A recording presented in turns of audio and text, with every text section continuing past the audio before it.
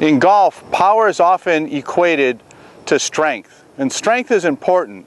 Don't get me wrong, it's important to be strong. But there's other things that allow you to be powerful in golf. One of the things is flexibility.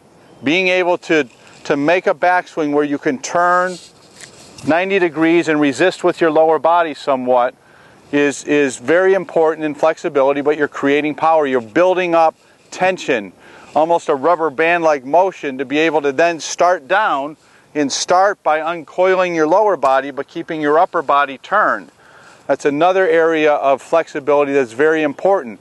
That feeling creates more of a unleashing or a snapback feeling as you come back into the golf ball to be able to hit up against your left side. Flexibility is very important in that area. Leading with the side that's closest to the target. For a right-hand golfer, that's their left side.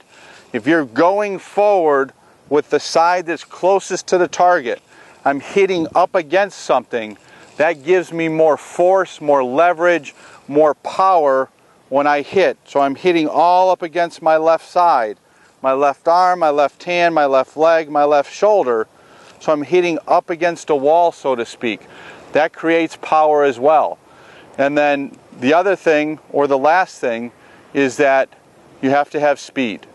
And that is the ultimate in hitting the ball farther. You don't have to be strong, but if you're fast, you have a chance to hit the ball as far as you want. So when you do that, when I swing the club through, I'm creating a sound, a swishing sound, and that's speed.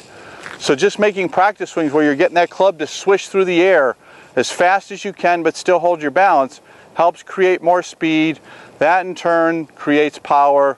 Those three areas right there are going to be a big key for you to have more power in golf.